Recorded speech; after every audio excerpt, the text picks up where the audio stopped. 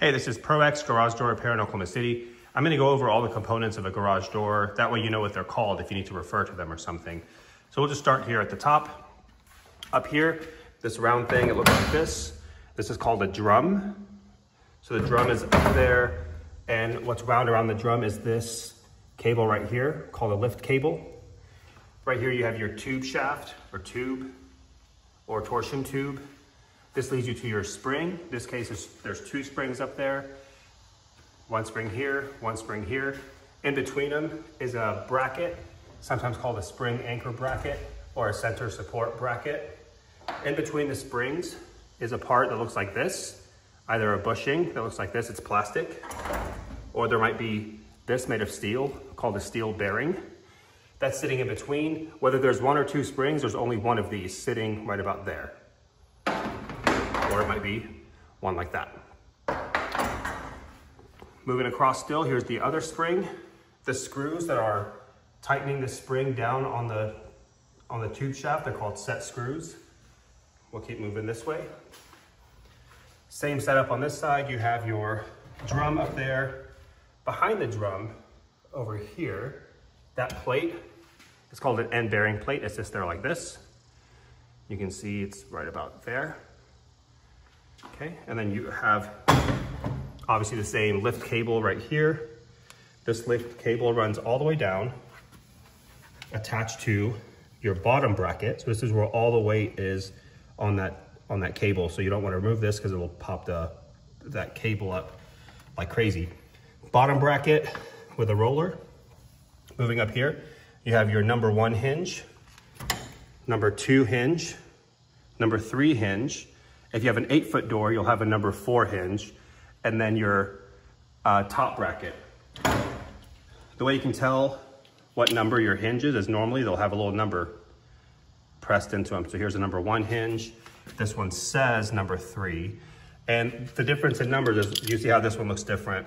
It positions the roller according to where it should be based on the travel of the door.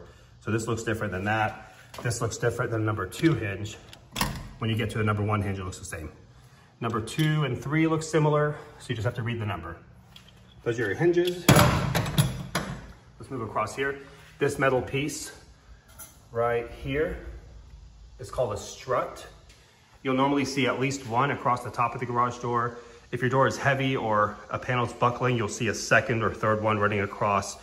I usually connect them to the bottom screw of a bracket running across, or up here if it needs to be. So usually it's depending on where the sag is happening or where you need the support. So that's called a strut. It's one solid piece going across. Let's keep going this way.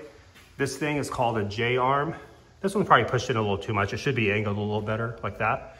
But you've got this J-arm, which is connected to your trolley on your operator. Here's an emergency pull cord. You have your trolley up there, or sometimes called a carriage, and it's attached to your rail. Sometimes it's one solid piece, sometimes it's in sections. That's your rail heading over here.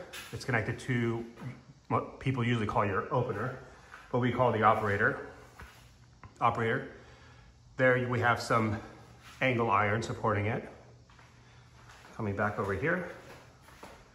All right, right here you have this thing which is connecting the J-arm to the door. It's called the operator bracket. You might either see a small one like that, or sometimes it's a big piece like this. Just there like that if needed. If that thing was to ever pop out, you'd probably replace it with a bigger piece like this, which will have a little more strength to it. And so same setup over here. You have your sensor, your safety sensor on the bottom. On the very, very bottom, you can't see it, is a weather sealing, your weather seal on the bottom of the door. Sometimes there's a piece holding that seal. It's called a seal retainer bracket. And then obviously you have your tracks. This track that sits on the bottom here is called a vertical track. That's a straight up and down track, a vertical track. This one curved and heading over this way is called a horizontal track. Okay. And up here, this piece right here, so we had your end bearing plate that I showed you I showed you on the other side. This end bearing plate is connected to, this is connected to your track. This is your horizontal track. It's all one piece. Horizontal track goes right into that, which connects to this thing, which is called a flag bracket. So this setup is a flag bracket connected to the wall, flag bracket, end bearing plate, which is connected to the wall, and to this, which is the angle coming off of the angle iron coming off of the horizontal track. Okay, well, I think I covered everything. Hopefully I did. I don't think I missed anything. If I did, leave me a comment. I'll tell you what I missed. Sorry about that if I did. But those are the parts of the garage door. And thanks for watching. Oh, if you like this video, just like it. If you want to help out, you could subscribe. That'd be cool if you could subscribe. All right, thanks a lot.